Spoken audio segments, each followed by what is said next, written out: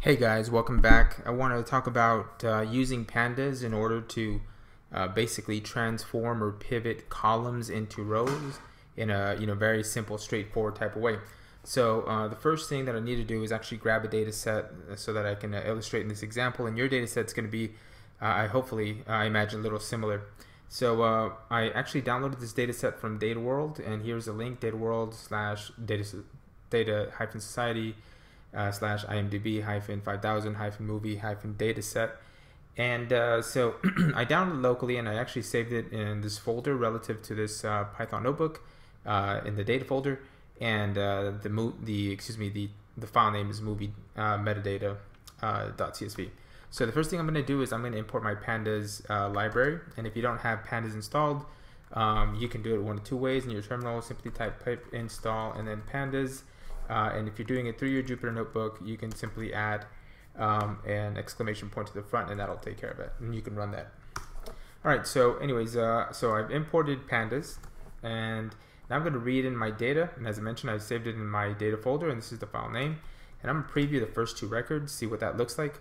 So you can see I have a lot of columns, and so I'm going to take the actor's name. So there's like multiple actor names in this particular file.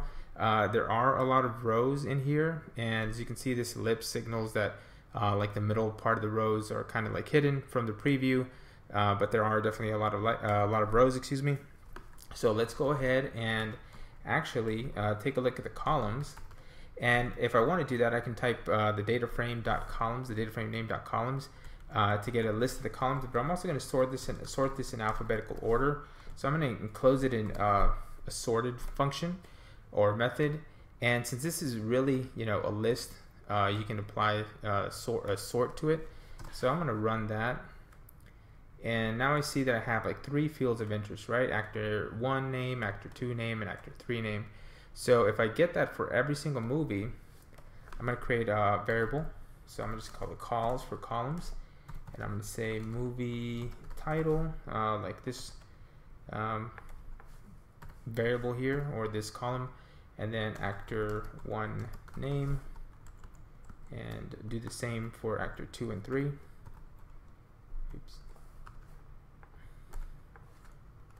Sorry guys. And here we go, actor 3. And so this is like the subset of columns that I want. And so I'm saving this like in the list just so I can access these columns a little easier. So I'm going to say movie data and then pass in just the subset of columns that I want, and preview like the first few records of that. Here, the first 3. Okay, so nice. I have kind of a very succinct list of columns here that I'm interested in: movie title, actor 1 name, actor 2 name, and actor 3 name. And so what I want to do, I want to transpose these 3 columns so that my data it'll read like this. It'll say movie title, Avatar, CCH Pounder, and then the next record, Avatar, Joel David Moore, and the next row, Avatar, Wes Study, however you pronounce his name, and then so on for like the second and third rows, right?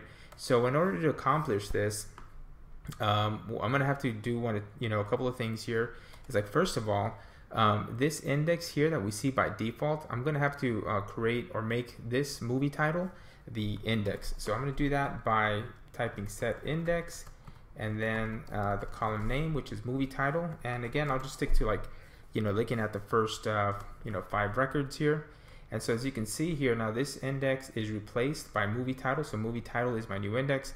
And of course, like these fields stay the same, actor 1, 2, and 3. So that's step 1. The next step is to actually stack this information. So like, what does that mean? That's actually kind of when you're transposing. So now you're making, we're going to basically make the Avatar repeat 3 times, and then CCH Pounder, Joel's, and Wes's names are going to be in the next columns. And so let's take a look at what that is, or what that looks like. So we set index, right? And we're not saving anything to the data frame just yet. That's why we're doing this over and over. And now we're going to chain the stack method, okay? So we're going to say stack, and again, let's preview like the first 5 records. So like, what does that look like? Here we go. Again, since movie title is our index, it feels no need to repeat. It's just implied that this is repeated over and over. And like now we have like the first record, actor name 1, and then CCH Pounder, actor name 2, Joel David Moore, actor 3, Wes Studi. And again, this is at the row level. So we basically brought down the field columns, or the field names or the columns, down to the row level. So it's like we're pivoting, right, or transposing if you're more familiar with Excel.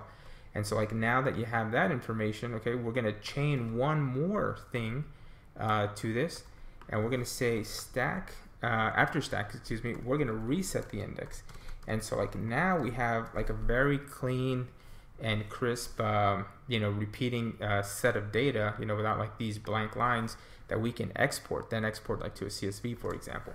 So we run that, and now our data frame looks as follows. And again, we're not making any permanent changes. We're just doing this on the fly. So like now we have movie title, and then of course actor 1, 2, 3, and the movie title repeats 3 times, and then like the actors' names are listed here. So we basically transpose this data, and if we want to, we can do a couple of things. We can just assign it to another data frame. We can say data frame equals, and then kind of what we did above here, and like this data frame is only gonna hold, let's say 10 records. It'll hold what we assigned it to in the head, and so we type df, run that, and it has like 10 records here, and then of course or we can just once we do that, we can export it to CSV, and just give it a local file name, just whatever your file name is, .csv, and so on, and it'll just export it to CSV, and you'll have it available as a CSV. And yeah, that's pretty much it. I encourage you to play a little more with this. If you're interested with your own data, just kind of like pivoting and transposing your information as needed. Thank you for watching.